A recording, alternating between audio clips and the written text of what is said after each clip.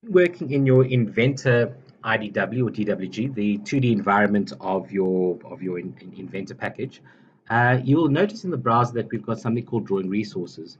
So in your drawing resources, you'll see there that I've got a couple different folders over here. First one we take a look at is your sheet formats, and sheet formats has got sort of pre-configured sheet sizes with pre-configured views. So for instance, if I had to choose this A0 size 7 views, while opening up a part or maybe putting in an assembly, it will open up an A0 size piece of paper, and then it'll put 7 views of the part or assembly that I'm trying to place on my sheet. You've got your borders as well. So, your default border, we've got a default border over here. If you want to, maybe make a couple of different borders, A3, A4, A2, you're able to then choose that and drag and drop it, or just right click and insert it onto the drawing or onto the sheet. We've got title blocks, so you can pre-configure a whole lot of different title blocks. Maybe one that's running vertically or one that's running horizontally, depending on what you are trying to detail. We've got sketch symbols, and then we've also got some AutoCAD blocks over here. So today what we're going to take a look at is your sketch symbols. And to create a sketch symbol, you can right-click, and we've got a couple different options. So create a new folder. So if I create a new folder, I'm going to say hazardous, hazardous.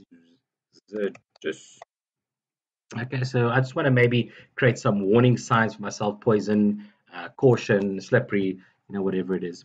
So if I right click again, you can see that I can insert from a library of sketch symbols that we've created. But first of all, we're going to take a look at defining a new symbol. So when I define a new symbol, I can go and just start sketching. So you'll see that my sketch environment has been activated. And I will just go and start drawing. So on that over there, just draw this little rectangle. I'm going to go and dimension it and say this dimension is maybe 100. And then this dimension must be 100 divided by 3, for instance. So you can have your relationships in your sketch, in your IDW for your sketch symbols as well. Let's go put in some circles over here. And with these circles, we can go and say that they both are equal. And then as well as just constrain them so that they all lie horizontal to each other. So these actually do have to lie in the center. Okay, I don't have to do that. And then I'm going to just go and dimension and make sure that it's a certain distance from the edge of the wall over there. Okay, so we've got our dimensions. I'm going to make this left dimension equal to the dimension on the right, and we've got our sketch symbol.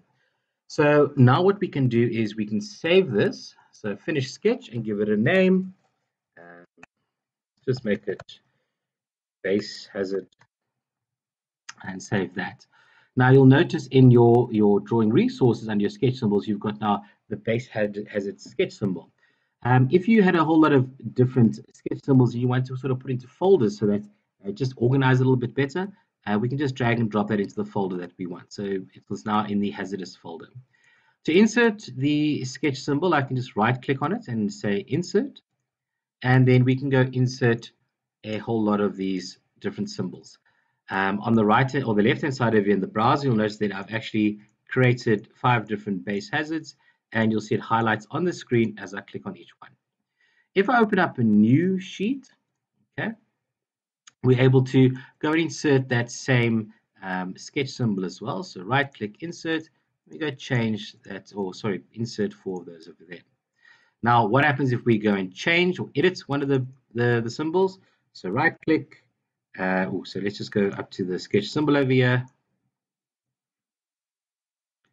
right click edit, okay, and we can say we're actually going to maybe put in just 2 lines running down over there. Save it, save the edits to that base hazard, and you'll notice there that on sheet 2, all the blocks have been edited, sort of modified, as well as all the blocks on sheet 1.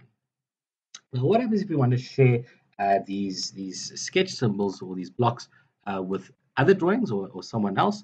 What we can do over there is then save it to the symbol library. So the symbol library can either be saved locally on your local drive, or you can save it on the server and point everyone to it so that everyone has access to this symbol library.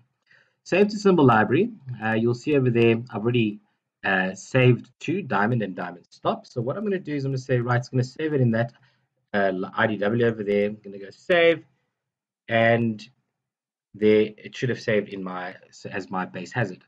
So let's go open up a new drawing. So we'll open up a new IDW and see how we can drag that sketch symbol that we just created into this. So it's a brand new drawing. If I take a look at my drawing resources under my sketch symbols, there's nothing there.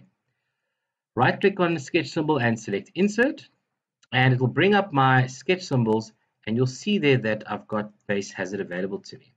So the options I've got over here is I can scale it, I can rotate it, have symbol clipping, static, leader, and visible. Okay, so you can put a leader on this and make it either visible or invisible. So I'm going to take the leader off for this one, select OK, click to place, and there we go. Now, if I select the sketch symbol, you'll notice there that I've got some grips over here.